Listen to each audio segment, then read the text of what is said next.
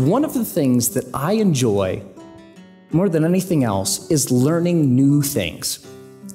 Getting curious about something and diving in and fiddling around and learning through trial and error and eventually becoming pretty good at something. And so I'm a big geek. I want to keep learning things. I want to keep growing. And so what I decided to do was go to the library and go to the bookstore and look at what research says about how we learn and how we learn quickly. And I read a bunch of books, I read a bunch of websites, and trying to answer this question, how long does it take to acquire a new skill? You know what I found? 10,000 hours. But that's not true. So 10,000 hours, just to give you a rough order of magnitude, 10,000 hours is a full-time job for 5 years. That's a long time. And we've all had the experience of learning something new, and it didn't take us anywhere close to that amount of time, right? So what's up? There's something kind of funky going on here. What the research says and what we expect and have experiences, they don't match up. And what I found, here's the wrinkle. The 10,000 hour rule came out of studies of expert level performance, professional athletes, world-class musicians, chess grandmasters, all of these ultra-competitive folks in ultra-high-performing fields.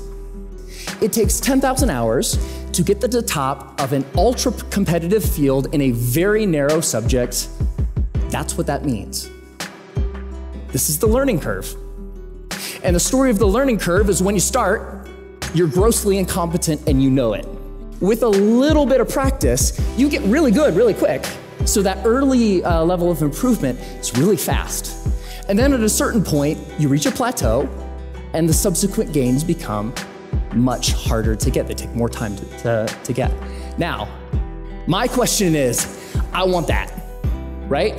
How long does it take from starting something and being grossly incompetent and knowing it to being reasonably good in hopefully as short a period of time as possible? So, how long does that take? Here's what my research says. 20 hours. That's it. You can go from knowing nothing about any skill that you can think of. Want to learn a language? Want to learn how to draw? Want to learn how to juggle flaming chainsaws? If you put 20 hours of focused, deliberate practice into that thing, you will be astounded at how good you are. 20 hours is doable. That's about 45 minutes a day for about a month, even skipping a couple days here and there. 20 hours isn't that hard to accumulate. Now, there's a method to doing this, because it's not like you can just start fiddling around for about 20 hours and expect these massive improvements. There's a way to practice intelligently. There's a way to practice efficiently that will make sure that you invest those 20 hours in the most effective way that you possibly can. And here's the method. It applies to anything. The first is to deconstruct the skill. Decide exactly what you want to be able to do when you're done, and then look into the skill and break it down into smaller and smaller pieces. Most of the things that we think of as skills are actually big bundles of skills that require all sorts of different things. The more you can break apart the skill, the more you're able to decide what are the parts of this skill that will actually help me get to what I want, and then you can practice those first. And if you practice the most important things first, you'll be able to improve your performance in the least amount of time possible. The second is learn enough to self-correct. So get 3 to 5 resources about what it is you're trying to learn. Could be books, could be DVDs, could be courses, could be anything. But don't use those as a way to procrastinate on practice. I know I do this, right?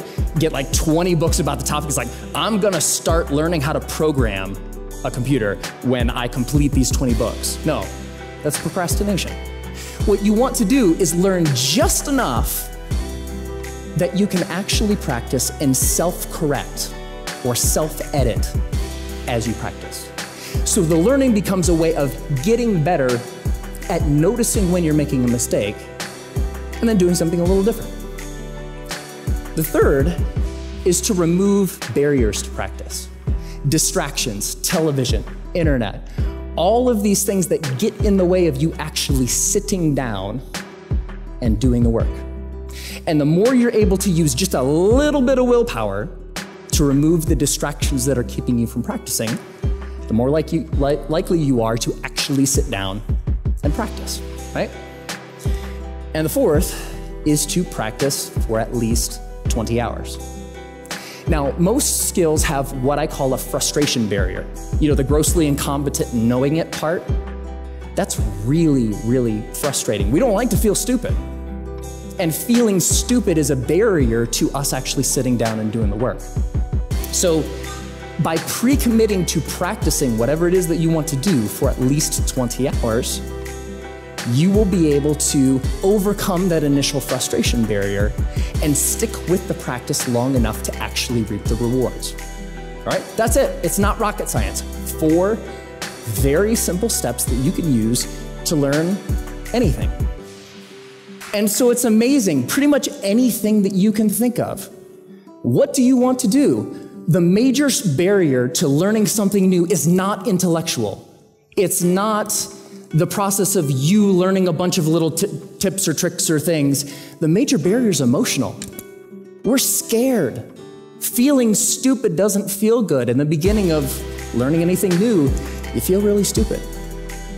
So the major barrier is not intellectual, it's emotional. But put 20 hours into anything. Doesn't matter. What do you want to learn? What turns you on? What lights you up? Go out and do that thing. It only takes 20 hours. Have fun.